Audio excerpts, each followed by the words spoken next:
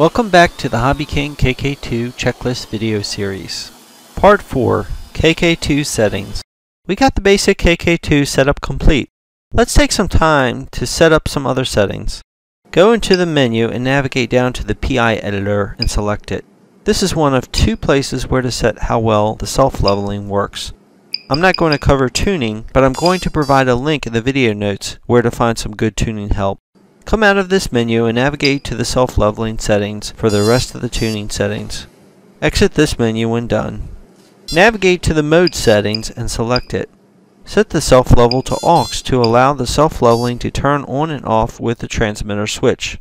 Set link roll pitch to yes so that the P&I changes to the pitch. Also change the roll settings to be the same. This is typical for our quad. Set auto disarm to yes and then exit this menu. Navigate to stick scaling and select it. You can leave the defaults. 30 is good for roll and pitch, 50 is good for yaw, throttle 90 is okay. I made the mistake of setting these too low when I did my initial testing and the controls didn't respond enough. These are good beginner values even with the normal rates on your radio. You can increase these after your flying skills get better. Navigate to the miscellaneous settings and select it. You can leave minimum throttle at 10, but later may want to increase it a little to create a smoother startup. Don't be afraid to experiment with some different settings.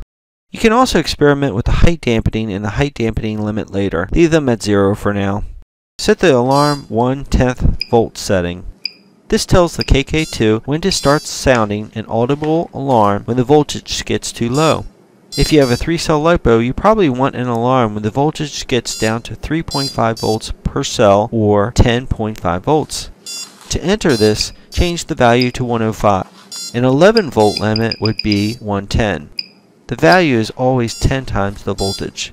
Exit this menu, disconnect the battery, install the props and hubs, and make sure they're on the right direction.